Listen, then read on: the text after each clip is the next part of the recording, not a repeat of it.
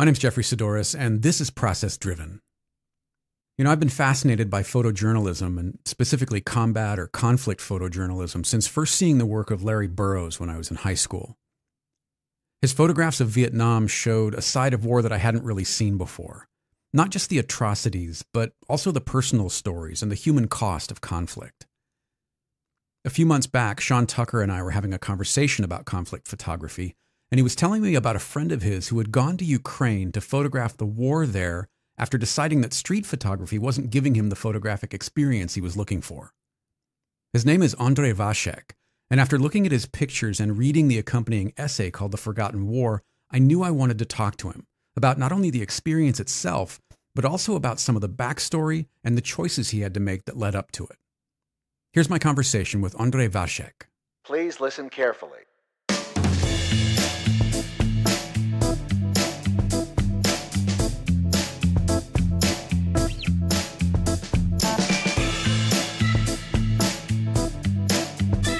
You photographing at the time as well? Has that always been in there? Started here like those 8 years ago or 9 years ago almost. I pretty much started photographing here in London. Mm-hmm. But now that I look at those pictures back, they were not even good. Back then I thought I was a big shot and that my pictures were one of the best. But now that I look at them, it's not good. It was a start. Was there a particular photographer whose work you looked at that you went, oh, wow, now this is something, so I've got some work to do? Or how did you recognize that your work wasn't as good as you thought it was?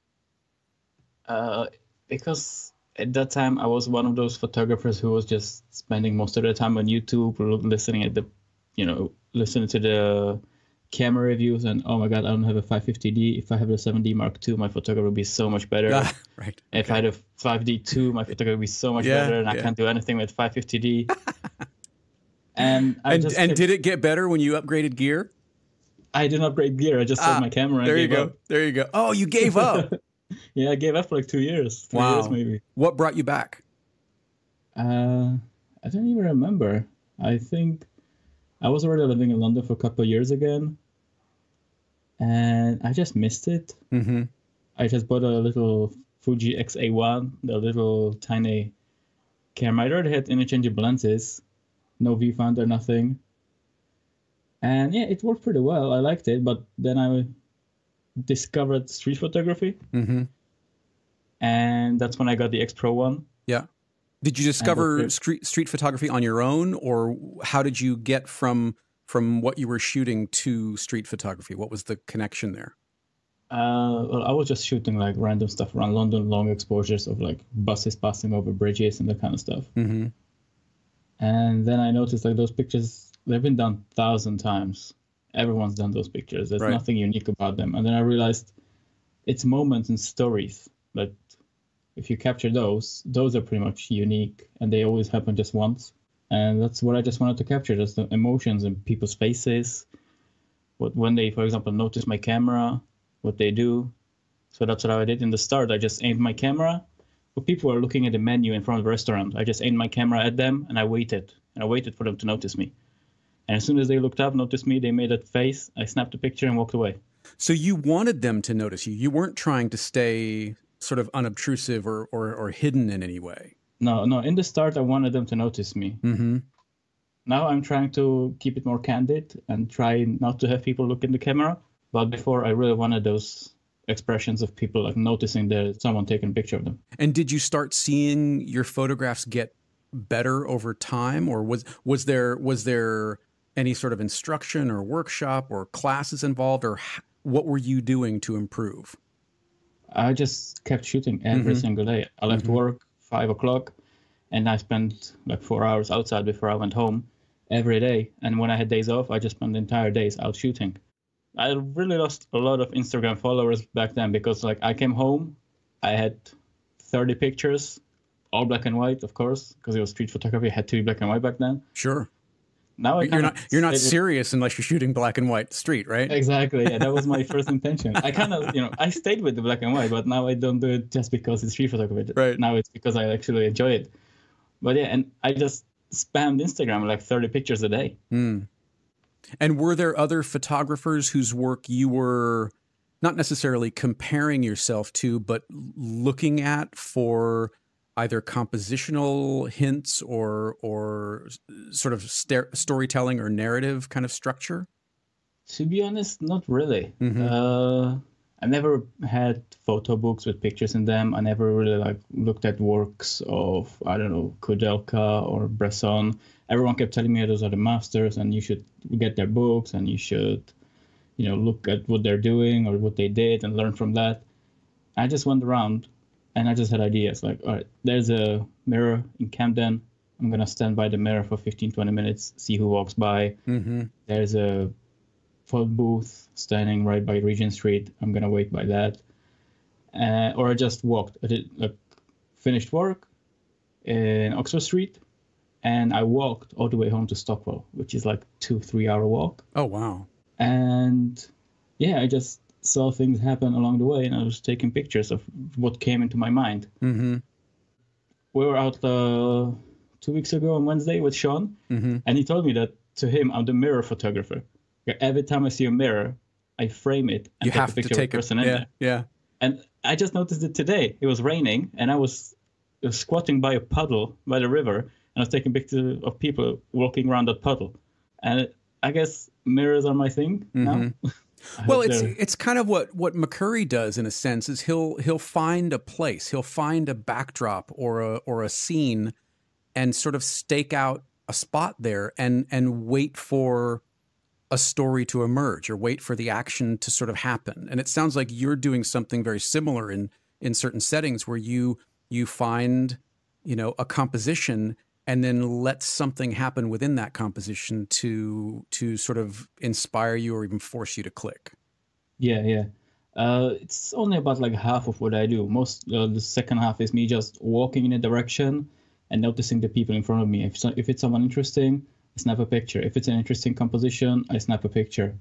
I usually try to have interesting light, interesting composition, or interesting story. And lots of times I find myself, if I don't have all three at the same time, I don't take the picture. And then I walk past, and 2 seconds later, I was like, shit, I should have taken a picture. I missed it. And this happens to me on a daily basis. Do you look at what you're shooting as you go, or do you stay focused on the action outside the camera and look when you get home? I have the playback off on my camera, so the screen is constantly off. But I take a picture, I do 5-10 steps, and I do press the playback button to have a look, if I have a shot or not. It kind of helps me knowing if I have a good shot, at least I have something out of the day, so it keeps me going a bit more. If I press the playback button, the picture is shit, I just keep shooting for longer until I actually get a good picture. And where did street give way to the interest in combat and photojournalism? Because it sounds like that's been a pretty profound impact on not only your photographic life, but your life in general. I was interested in war photography since maybe 15, 14, when I got the books from my brothers, from Patrick Chauvel, which was called War Reporter, and another Czech photographer, what was his name? Jan Rybar, I think. And that's where I just loved those stories. It wasn't, they weren't picture books, they were story books. And Patrick Chauvel wrote it in such a good way. It was so gripping, and it just first word in that book is that he got shot in the stomach. And then he's just lying in the puddle of his own blood, waiting for someone to rescue him. And as soon as I started reading a book, I had it finished the same afternoon. Right. And you thought, that's what I want to do. That wasn't necessarily the first thought I had. This is the career for me. Yeah, that's what I always wanted ever since I was a little kid, just to be shot in the stomach. Right. No, it's just... So it was the stories. It sounds like it was the stories from a very early age that you were connecting to, and the photographs were almost an afterthought to the stories. Yeah, it kind of planted a seed that, I enjoy taking photographs, but there's only so much story you can get in street photography. Because it's all random people. You have no idea who they are, what their lives are like, what their names are, or anything. And it just became kind of samey, throughout the years. And I just wanted more story. So first thing I did was I just shot some protests, because that's where you get more emotions. You get some backstory to what those people want, what's going on. And would you talk to the people actually at the protest? Would you get a little context and backstory of why they were there or what they were trying to accomplish? I did. Most of them, I mean, how to put this without making them look really bad. When I tried talking to them, the protests I went to usually were not too friendly, to put it this way. It was lots of Antifa versus Nazis, that kind of stuff. Okay. And they weren't even happy with me taking pictures of them. Which it sounds like probably encouraged you to take more pictures. Oh, yeah. Yeah. Definitely. Yeah, Except one moment where there was this bunch of neo-Nazis running through a university campus in Dover. And they saw me taking pictures. They ran straight towards me. One of them tried to hit my camera, punch it or something. I quickly put it away. I got hit in the throat. Oh my gosh. And yeah, I put my camera down. I just let them pass. I had a little action cam mounted on top of my camera. Like a GoPro or something? Yeah, something like that. Yeah, I was so pissed at myself that it wasn't recording at that time, because that would be a really cool shot. But then I joined them. Once they ran past me, they went up there. They actually flanked the police that was separating the two groups and ran right into their back. And that's where the mayhem kind of started. There was bricks flying, bottles with firecrackers in them. It was pretty nasty. There was lots of guys bleeding. And was there fear in you at that point, or was it excitement? Not fear, more caution. Mm-hmm. I did take pictures. I did get some good shots, I think, at least 2 from that exchange. But then they noticed me taking pictures again. The same group or a different group? The same group, yeah. The same group. They noticed I was following them and I was taking pictures. They didn't have anything on their faces, whereas the Antifa, they naturally had covered faces, which they always tend to do. Mm-hmm. And yeah, they just kicked me out, because otherwise I would just gotten probably worse. Right. And I noticed there's more story here. There's more emotions in street photography, but that's not it. It's not as interesting. And that's where I really got interested in conflict, travel, photography, finding people with interesting stories. It started small because I don't have the budget for it. So it started small. I have a friend who's a graphic novelist. Mm-hmm. So I shot a story about him working on his graphic novel. I tried contacting all kinds of people around England and Scotland, like fishermen. Never got a reply. I wanted to join them on a fishing trip. Mm-hmm. And are you writing at this point, when you're interviewing your friend about the graphic novel, are you writing the stories that go along with them, or are you still just taking photographs at this point? I did take photographs mostly, but I did write a little post about it as well. Mm-hmm. It's nothing too long, but yeah, just a few words to accompany the pictures. Same with the friend who opened her own theater company. So I shot them doing their rehearsal. And was that context, was that sort of feeding the beast, as it were? Was that more satisfying than just shooting street? It was more interesting because, first of all, the people expected me to shoot them, but I always told them, I'm not here. Don't pay attention to me. Don't play to the camera. Yeah, sure. Fly on the wall. And they usually did completely ignore me, I think, I hope. I mean, it seemed like they were.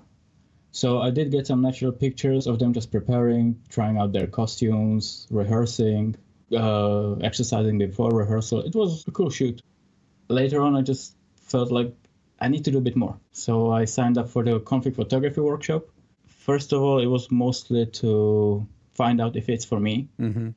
Now, this is the workshop where they actually encourage you not to go, right? I mean, that's exactly. We're teaching you this because we want you to be safe, but we would prefer it if you didn't pursue this. Is that correct?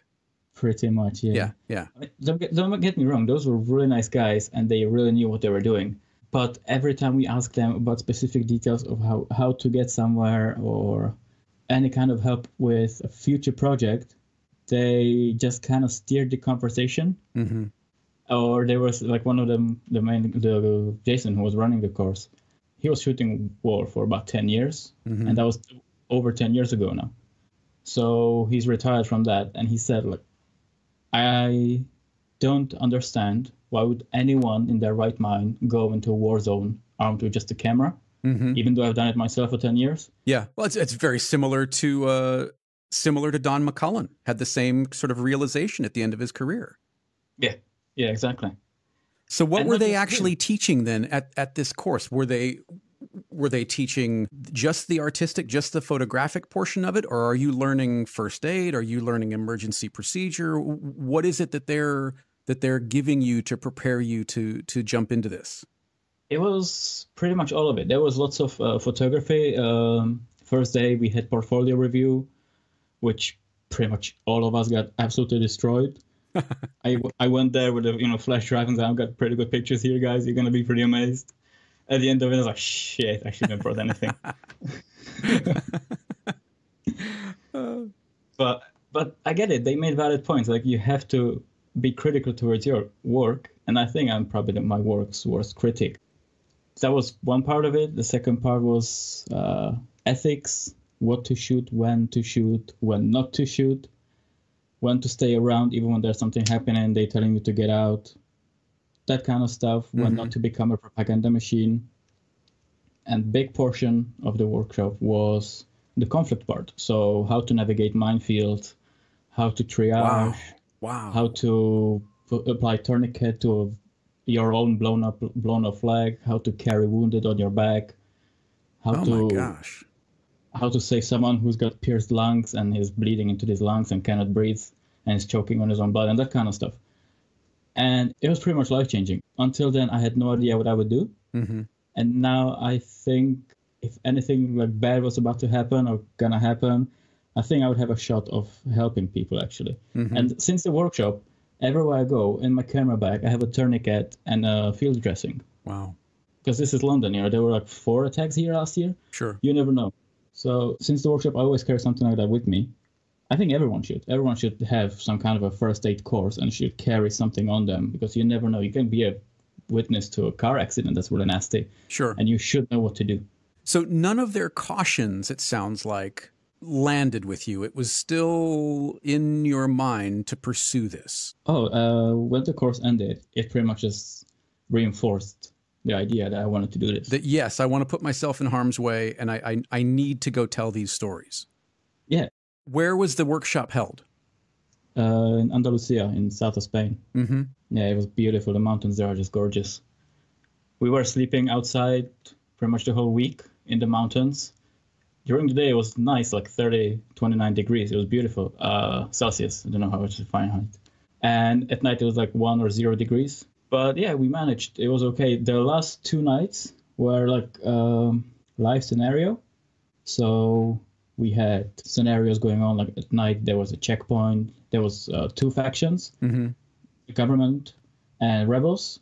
And for those 2 nights and 2 days, we were just there on the battlefield or in the surrounding areas under our tarps, just sleeping in sleeping bags with all of our gear, laptops, cameras, everything. And we had to get close to the rebels, talk to them, befriend them, so they would allow us to shoot them when something's going down. We were photographing their checkpoint, like a pitch dark night. The only source of light was just 2 flashlights and the other of their rifles. I actually got a good picture from that. And we had 2 people in our group that spoke Spanish, so they were our translators, because the guys didn't know any word of English. And the first night was pretty calm. Second night, there was a couple of attacks, which we photographed, but we had to, of course, stay alive. And there was lots of shelling. And last night, we had to edit all of our pictures, or at least what we had, before the final day started. So we are in our tarps, or under our tarps, in the bivvies, covered with other tarps, so we could have a laptop on without a screen light, illuminating the entire camp. Sure. And as soon as they saw some light or heard a noise, they would start shelling us. Wow. And when they're shelling you, you have to scream IDF, indirect fire, and you have to put your vest on, put your helmet on, put your boots on, run out of the tarp, hide somewhere in a ditch where you can stay relatively safe. Once it ends, you need to make sure everyone else is okay, and then you can go back to bed. Wow. And when they did that 4 times in a row, on the 4th time, I was like, I'm keeping my vest on, I'm keeping my helmet on, I'm keeping my boots on. And we're talking military gear, bulletproof vest, combat helmet. Yeah, exactly. Okay. And the shelling was just like really loud firecrackers. It wasn't real shelling, but yeah, sure. Yeah. And at the fourth time, I just left everything on. Didn't fit even in my bivy bag anymore, so I was just covered with it at like 0 degrees. I was freezing the whole night, shaking, and they haven't shelled us since. And again, I keep coming back to this, but this, something about this experience affected you so deeply and pointed you in this direction. This is where I need to do, this is where I need to go. This is the path I need to take, at least in the immediate future. To me, it just felt inspiring. Like when we were the last day, they set us around in a circle, 2 photographers, JB and Eric. One's American, one's French. And they were reading us the classic photographers' quotes. You know, like, if your photographs aren't good enough, you're not close enough. Sure, they were Kappa, sure. Quotes from pretty much every famous photographer. And then they were talking about what the job entails and the camaraderie you had with the other photographers. We got really close in just 1 week with complete strangers. Mm-hmm. It just made me feel like, yeah, this is what I want to do. It was much tougher explaining it at home. So my wife was kind of hoping that this was going to drive me away from what I wanted to do. Instead of having the opposite effect. Exactly. Effectively. Yeah. She was trying to talk me out of the Ukraine trip pretty much ever since I started saving money for it. But yeah, that didn't even end up being that as tough as I thought it would be. Mm-hmm. But before we get to, because I do want to talk about the Ukraine trip, how do you manage married life, home life against the idea that when you go to a place like Ukraine or when you go to one of these assignments, whether, you know, as you said, you never know what's going to happen, there's a chance you're not going to come back. How do you have those conversations with your wife? I really hope she doesn't listen to this, which she will. Every time I just tell her it's all going to be okay. I'm safe. I got training. I know what to do. I'm just going to do my best to come back home. I had good insurance as well, so if anything happened to me, she would be well off. But yeah, it's not easy for her. Mm-hmm. Definitely. She's always trying to keep me away from it. Like last 2 nights ago, I had a holiday for September planned to just getting in a car and like spending 9 or 10 nights in Scotland by myself in a bivvy. Mm-hmm. And I got this idea because of the forest fires happening all over the world right now, that I would just follow a group of firefighters somewhere in Portugal, in Greece, anywhere, and just follow them for a week instead of the Scotland thing. And yeah, she didn't take that easily. She pretty much talked me out of it. Mm-hmm. She's not. Does that sit easier with her than combat, or is it somehow all the same? Is it somehow all dangerous? They're just different degrees of danger. For her, it's dangerous if I go, I don't know, riding a bike with headphones on. Mm-hmm. She's a person who's really scared that anything could happen to me anywhere. Mm-hmm. So anything slightly dangerous I'm planning on doing, she just tries to talk me out of it as much as she can. She's really a caring person. Mm-hmm.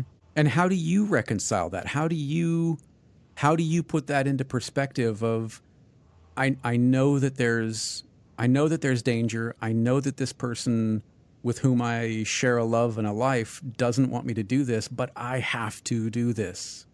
How do you do that? How do you reconcile that? I know I have to do this. I want to do this. And if I didn't, I feel like I would just be wasting time or just missed opportunities. Mm-hmm. Not necessarily like financial, like getting a job in photojournalism or anything like that, but it's just something I want to do. And it's not something like when I'm 70, 80, 90, I want to be sitting at home and say, I wish I had done that. Mm-hmm. I just know there's stories out there. So many stories to tell, to see. So many things to see, to photograph. And I just want to see it all. Mm-hmm. I just want to tell all the stories. Well, let's tell a story.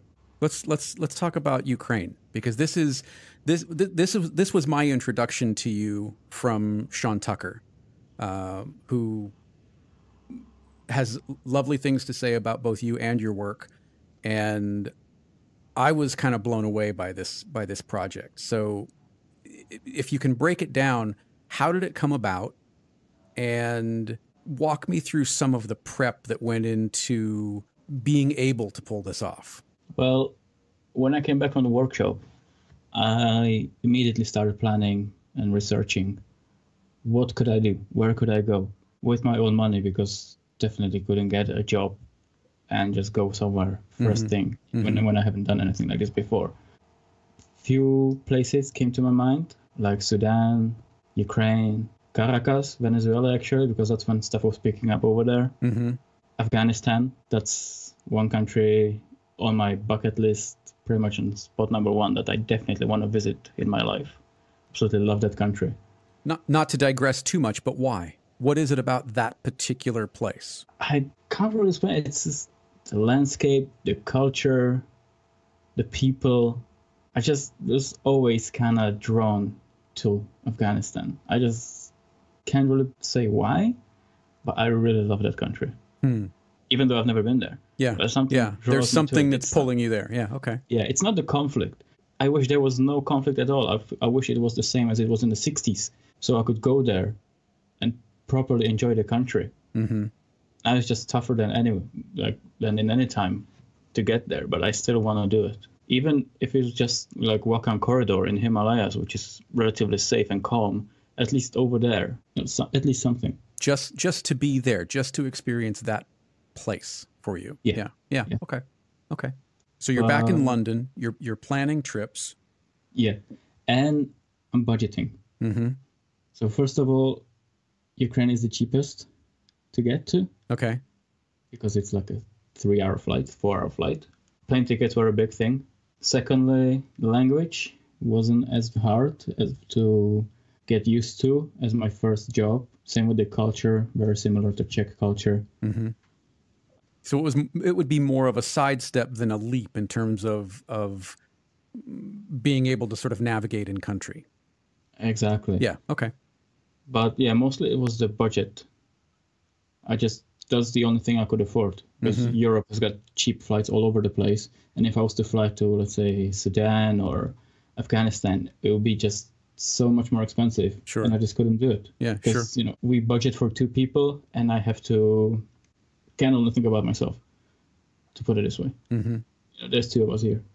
And that was the only thing I could afford, which sounds bad. I guess like towards the beginning, like, all right, you were the cheapest one, that's why I went there. It wasn't just that. I really felt close to the story as well. Like Czech Republic or Czechoslovakia, when it was still Czechoslovakia, got invaded 50 years ago as well. So we kind of know the feeling. Sure. So there was an emotional connection to the region. Definitely. For you, personally for you. Yeah, sure. Yeah. I didn't go alone. I went with a friend from the workshop. He went with me. So there was 2 of us. So we could even split the prices for the fixer, for example. That helped a lot. Now, for people who might be listening, explain the role of a fixer. Well, a fixer is your point of contact on the spot. He's your translator. He's your contact to the people there. He knows, let's say, the press center people. He knows, or she, it was a girl.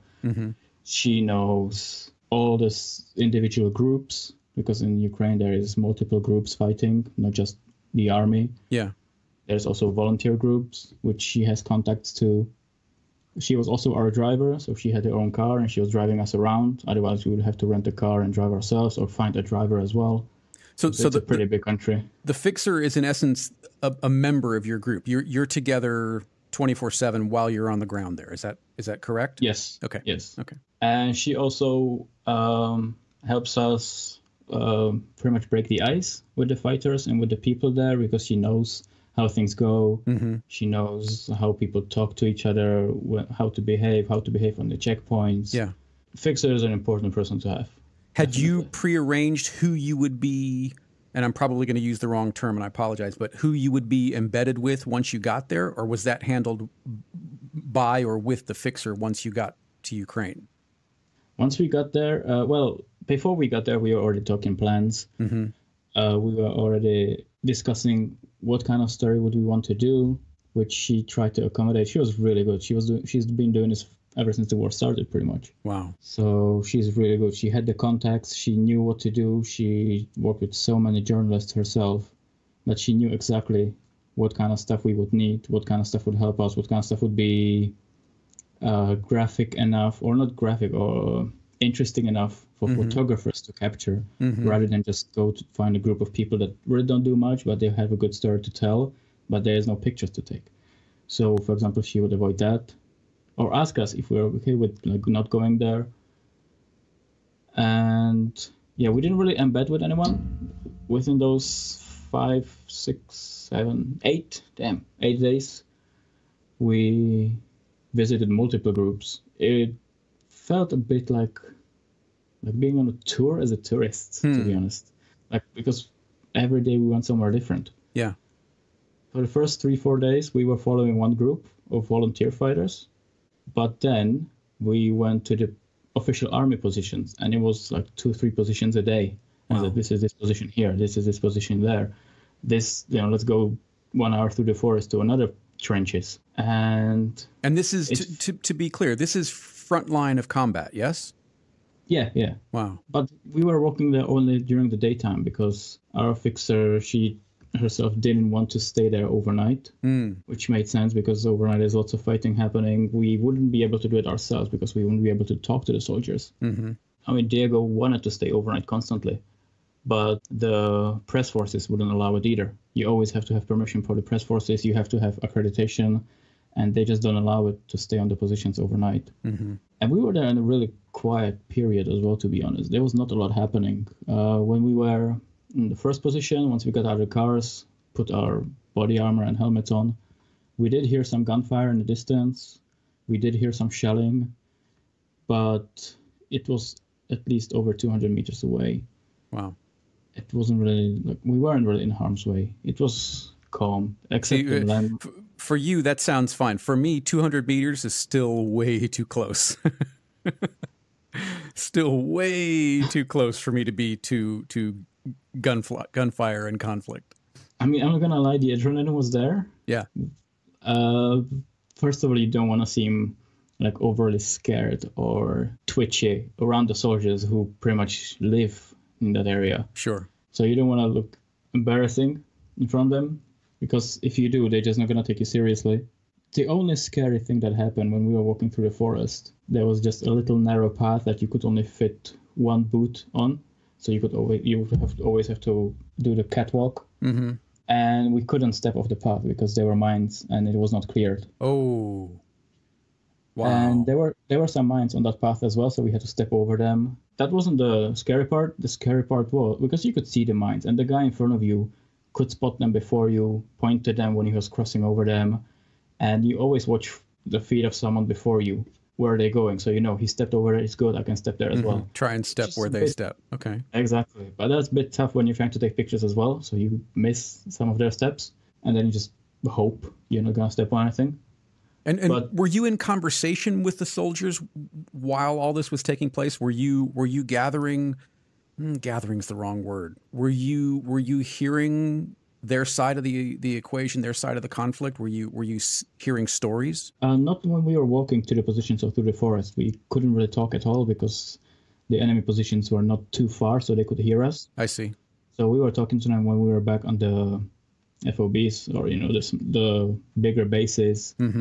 But when walking through the forest, we're usually as quiet as possible. And yeah, the scariest thing happened was when we were walking through that little narrow path, and the soldier in front of me, who was pretty much showing us the way, and he was the only soldier with a gun there with us, suddenly took his AK off his back, cocked it, aimed in front of him, crouched, and started walking really slowly, really carefully, with his other arm telling us to stop, stay down, and come slowly. I was like, shit, there's someone in front of us. Wow. Like, he doesn't know who it is. Wow. And like, where do I jump if we're not supposed to step off the path? Yeah, I can't go left or right. So what are my choices here?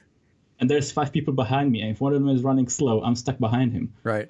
Yeah, that was a bit scary. That's when the blood started pumping. But then he noticed that the guy that was there around the corner was actually just Ukrainian patrol. Yeah, he put his gun back on his bag, and it was all good. And then we got to the trench. We could actually see the enemy positions as well. Wow. From the little windows in the bunkers. They told us not to look through the windows for too long, because we could just get hit by a sniper. They do that pretty often, apparently. They tell us to keep our heads down constantly. We saw a lot of positions. We talked to the soldiers. One of them was really interesting. He was a teacher before the war. He was a really nice guy, quiet. And he was really frustrated by the way the whole thing is treated because of the Minsk agreement, which is pretty much a ceasefire agreement. There cannot be any heavy weapons used, but that's being violated thousands of times a week. There's always open fire somewhere at night, constantly shelling, constantly shooting. And yeah, he said that the people are frustrated, that they cannot advance because as soon as someone advances, they're treated as the aggressor, breaking the rules. But they cannot retreat either. So they have to stay on the spot and just take the fire and return the fire and just that's it. It's strange. You can kill each other, but only with small arms fire. Yeah, but that's like there is an organization, they are called OSCE, which are monitoring the conflict constantly. And they fly drones above the area to monitor what's going on. And they keep spotting like tanks being moved to frontline positions and that kind of stuff. So there's violations happening constantly. When we were talking about it in a restaurant with people in a nearby village, they were telling us like, well, there's really no way of us advancing and taking that part of Ukraine back because the Russian military there is just too strong. There's just too many of them, too well equipped. There's no way of us getting there. So it just stagnates year after year, year after year. Exactly. But when we talked to the soldiers about it, or the volunteer fighters, they said if they had the order, they'll be on the Russian border by the end of the next day. The order from whom? From the government to just take Eastern Ukraine. Which, I guess it was a bit of a pride thing as well. It's like, yeah, we could take it right away. But people who are not in the army, they say like there's just no way of them taking it back. So it's a frozen conflict. How were you received or welcome? How did they treat you? Some of them were pretty much stoic towards us. They just didn't care. It's like, not a photographer. Take your pictures, get out. Did it help that you were Czech rather than somebody from a native Londoner or something? I think it did because we were talking to each other in our native languages, which we understood each other a little bit.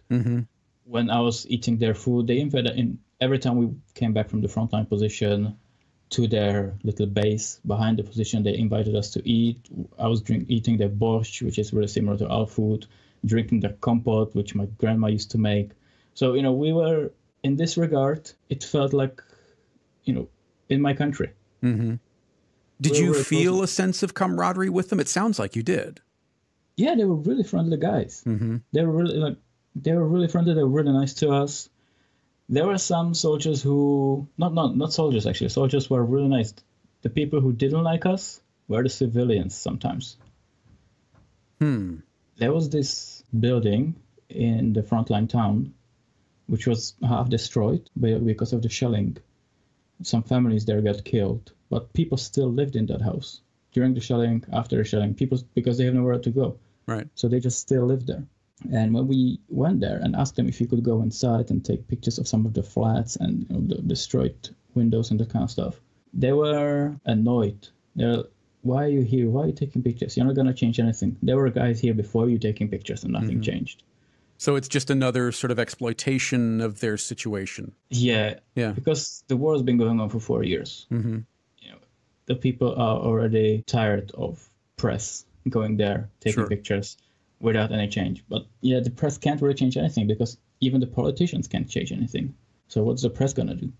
People have already seen these pictures. So what was your hope with your photographs, with your being there? Did you come at it from a different perspective than what you'd seen before? Or was there some specific outcome that you wanted or expected from this body of work?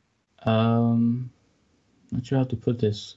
There's still lots of people that don't know or have no idea that there's an actual ongoing war happening in Europe right now. For lots of people, it's unthinkable that there's war in 21st century Europe, but it's going on. There's been about over 10,000 deaths since it started 4 years ago. Just in Ukraine, right? That's just in Ukraine, yeah, exactly. Yeah. And lots of people still have no idea it's going on. People know about Crimea, which was taking over. That's another story. But they really don't know that the war is still ongoing in there. And even lots of my friends still don't know. Like when I was telling them I'm going to Ukraine, it's like, oh, where? Kiev? I said, no, I'm going to Eastern Ukraine. Oh, what's going on there? Like, there's a war. What? What Really? kind of war? Wow. Yeah. So I was kind of hoping that it would spread the story a little bit more. I mean, I'm not being like super optimistic. I have minimum amount of followers to spread the story to. But I was thinking of it as just like 2 grains of salt.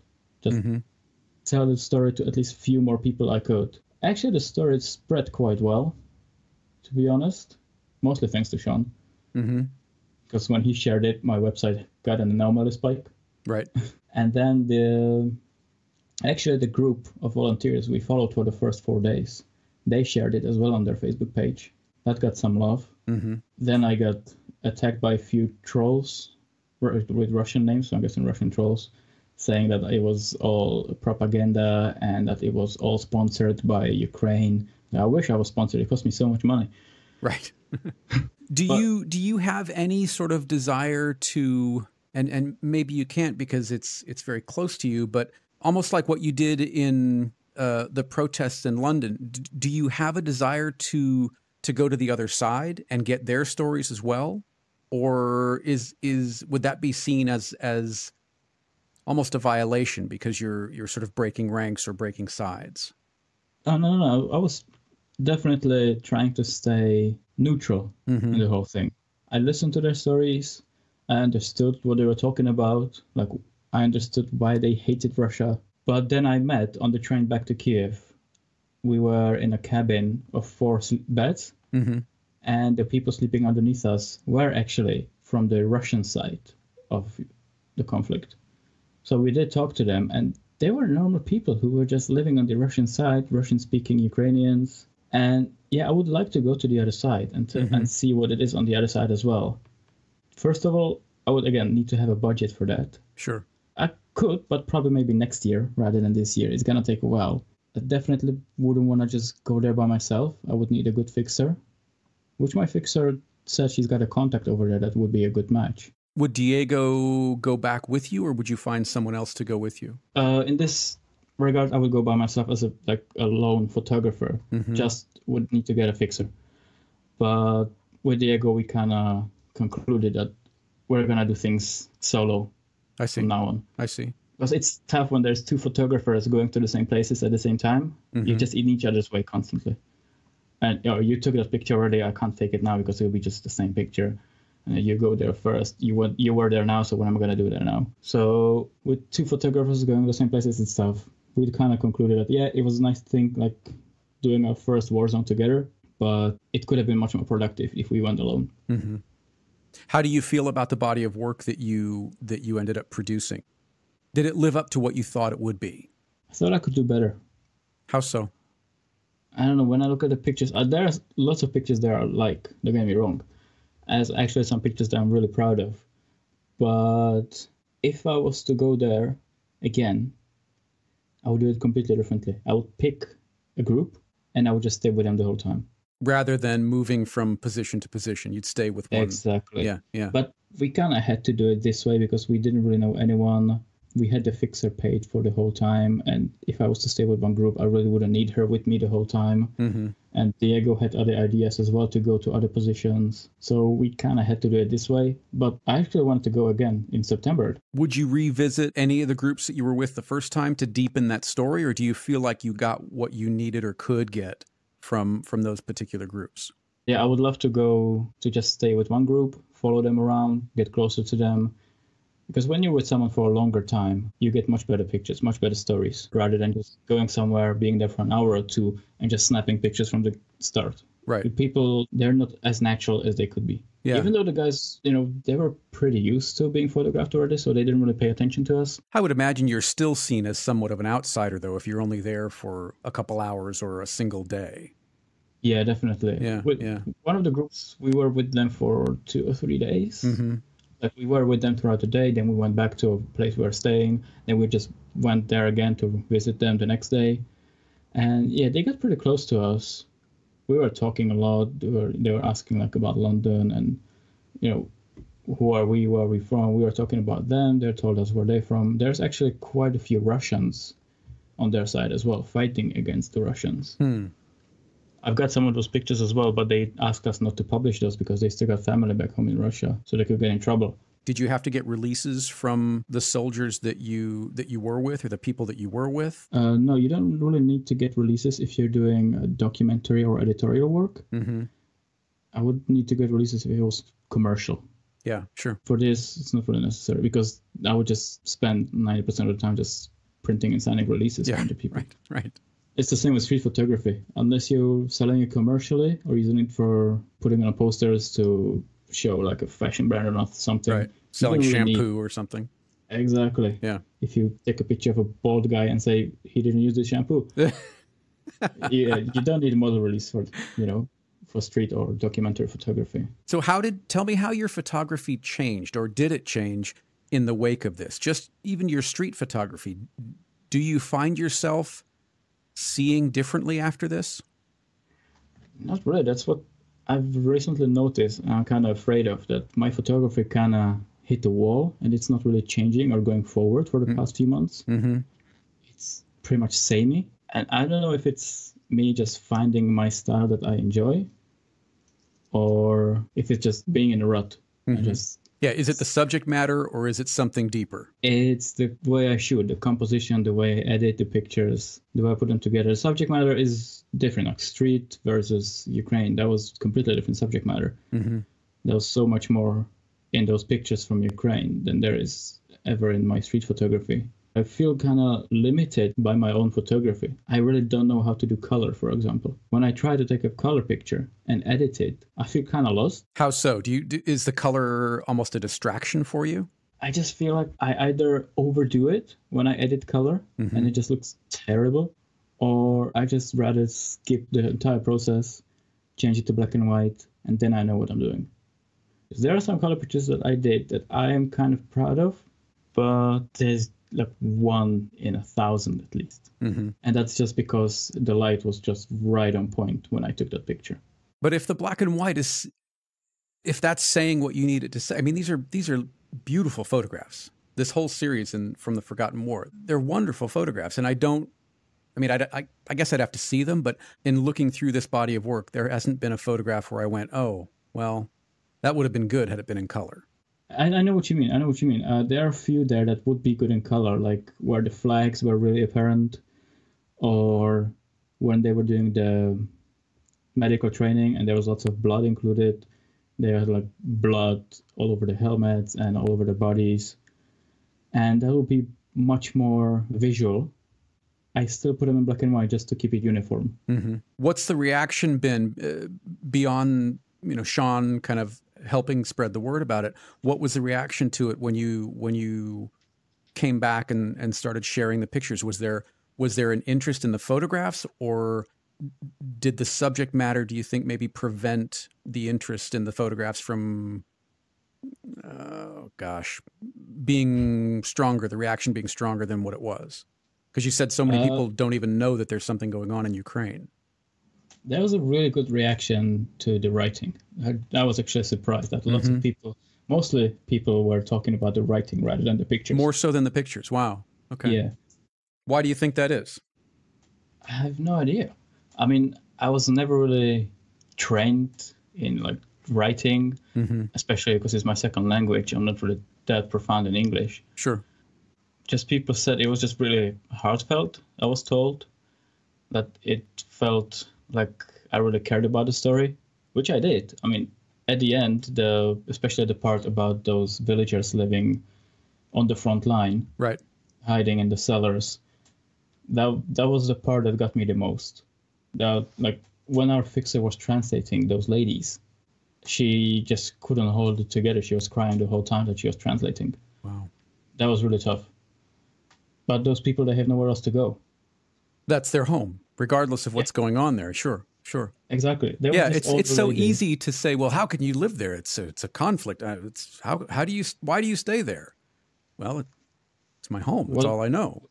Yeah, and what am I supposed to do? Like, I can't sell this house. No one's going to buy it. Right. So where do I go? There's about 2 million displaced people in Ukraine. Wow. Who had to flee. And they're pretty much refugees, but they're refugees in their own country. Mm-hmm.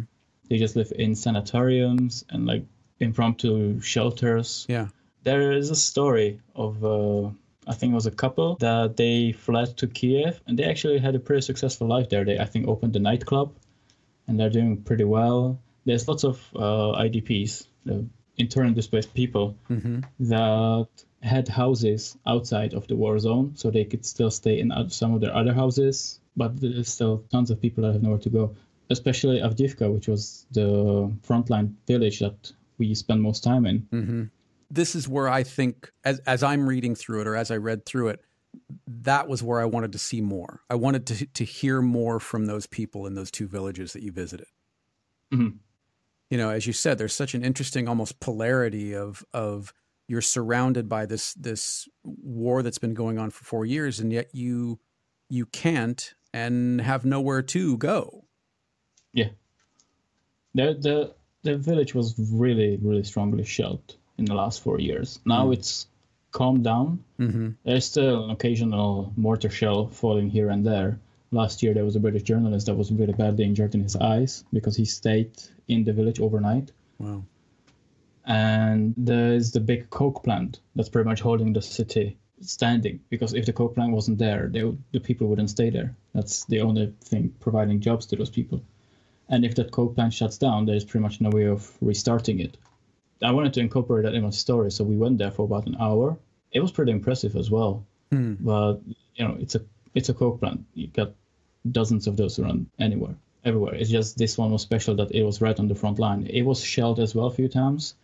A couple of workers died in that shelling, but it's still working. But since then, they have shelters in pretty much every department of that plant. Are you thinking about, and this is something that I would love to talk to more photojournalists, because I am fascinated by the subject matter, and I'm fascinated by the mindset that it takes to do the job.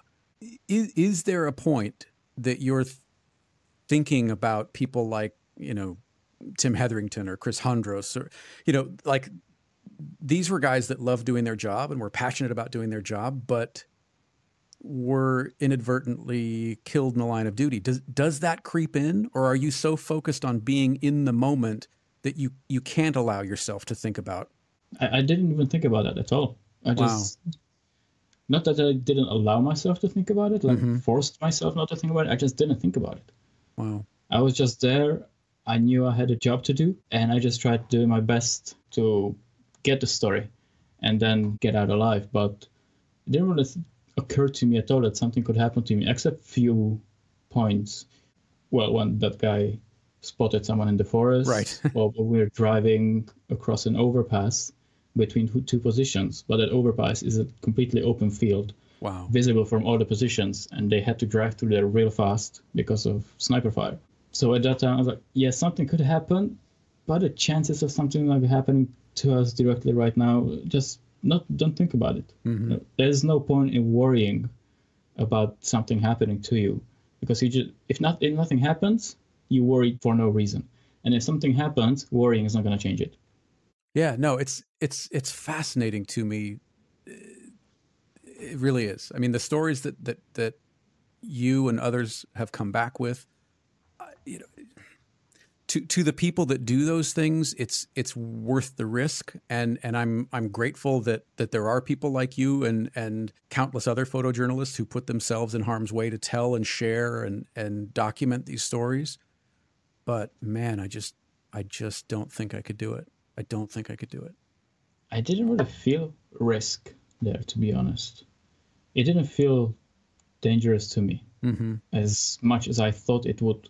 Like when I was arriving, and we got to Kramatorsk, which is like the city that's on the start of the military zone.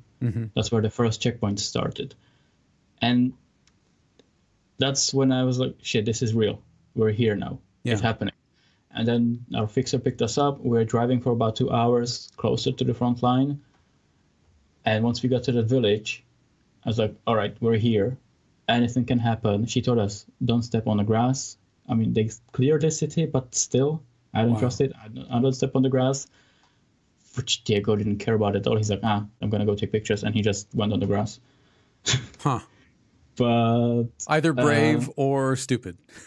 Or a little bit of both. I would say the latter. Sorry, Diego. He's a nice guy, but this really pissed us both off, me and our fixer. Wow. Because we were really close to him, and if anything happened, we would get the same. Yeah, sure. But yeah, when I got there, the first few hours, I was like, shit, this is real. I have to concentrate and stay alive. Mm-hmm. But and I was like, all right, we're in the city now. And I saw the city in the videos last year being bombed. Should I put my body armor on? Should I put my helmet on? And then I see kids riding bikes across the street. And I see an old lady with a shopping bag, with a stick, just walking from a shop. Does it take a few moments to let that register? That you're thinking one way, but to them life goes on, and it's you know, it's normal. I mean, as horrible as that sounds and may be, living with this has become routine, for lack of a better word. Does it take a little bit to sink in? For them, it definitely became like a thing on the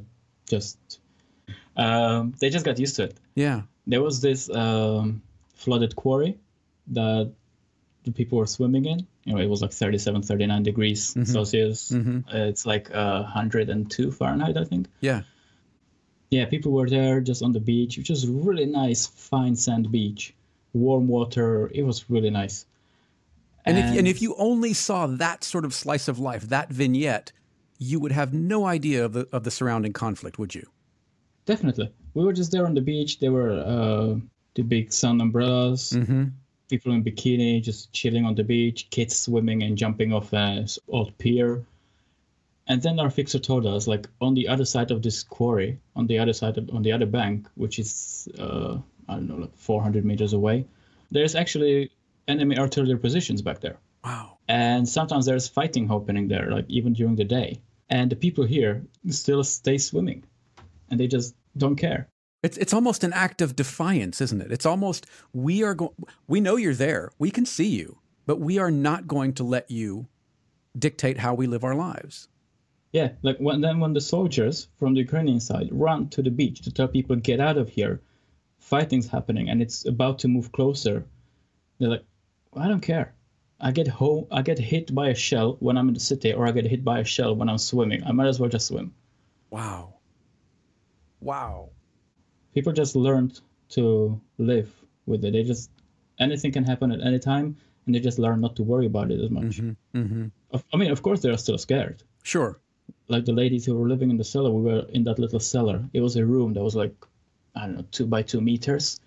Damp, ugly, dirty, cold little room. Right. With no light at all because they had no electricity. So she just had a headlamp and a little candle. But if you have just as much chance of getting hit with mortar fire there as you do on the beach, I mean, to their point, we're staying on the beach.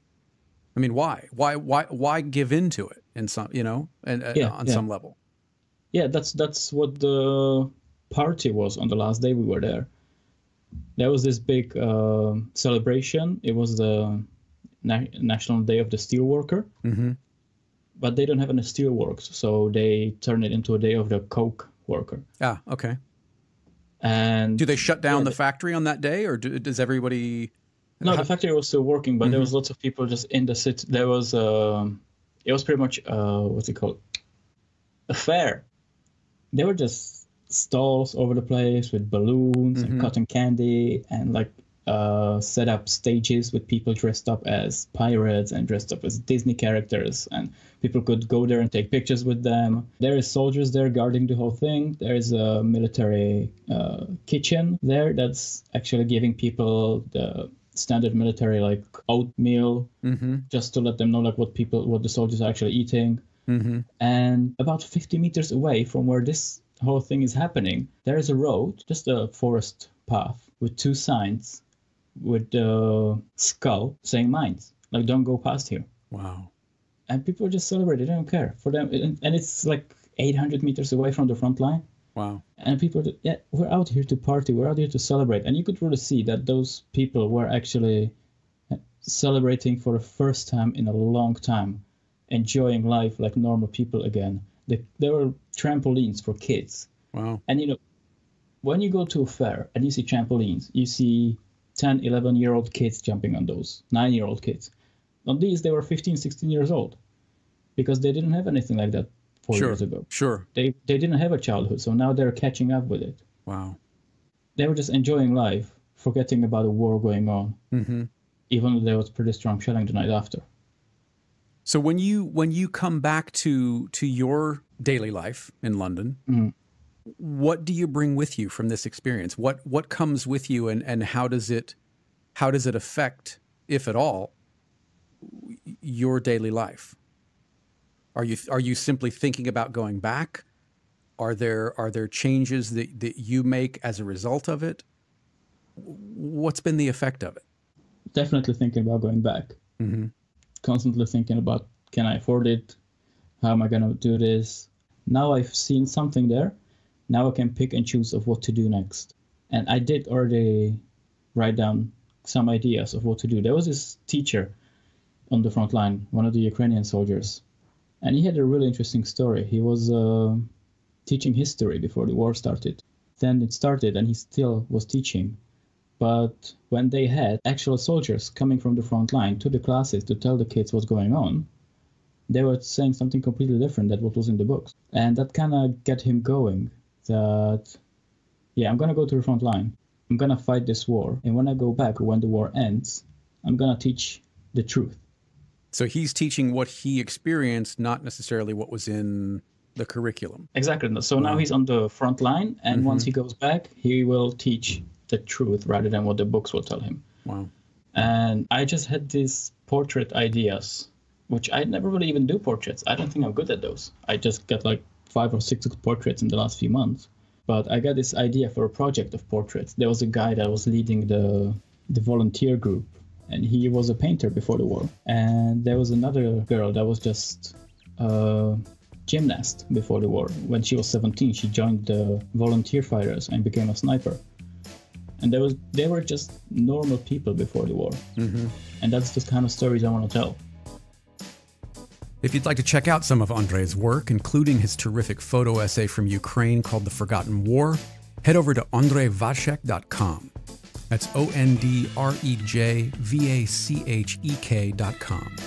You can also find him on YouTube at Ondřej Vachek and on Instagram at OndroidV. That's OndroidV. Subscribe to Process Driven in your favorite podcast app, or you can subscribe to the new Jeffrey Sidoris Everything feed and get all of the shows and conversations that I produce in one feed. Connect with me on Instagram and Twitter at Jeffrey Sidoris. That's JEFFERYSADDORIS. And if you're a photographer looking to dive a little deeper into photography, check out my book, Photography by the Letter.